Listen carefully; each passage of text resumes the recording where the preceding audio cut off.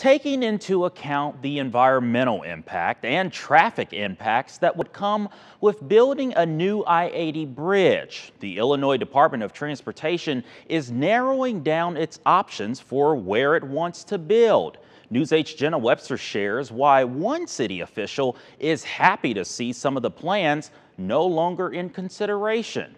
It's our top story on News 8 at 10.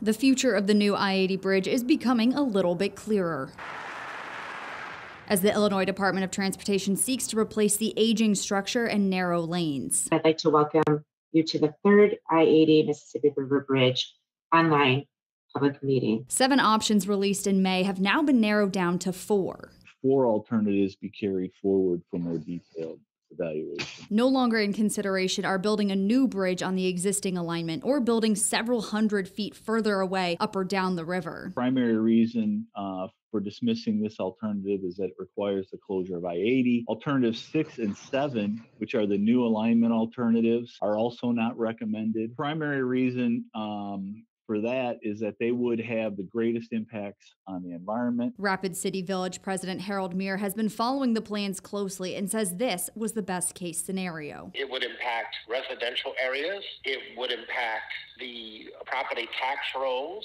It would impact businesses. So it just was not feasible. Of the 4 options that remain, the new bridge would be built anywhere from 20 to 50 feet away from the current bridge and keep traffic on one half of the current bridge while the new is being built. Meir favors building to the west of the bridge. That would have the least disruptions to our residents.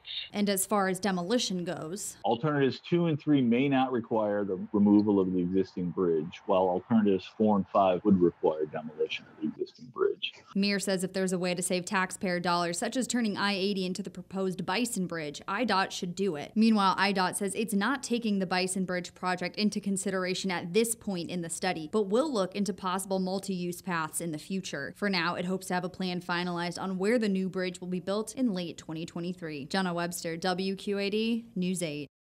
Now the team behind the Bison Bridge project says it's happy with today's meeting and that the project remains viable.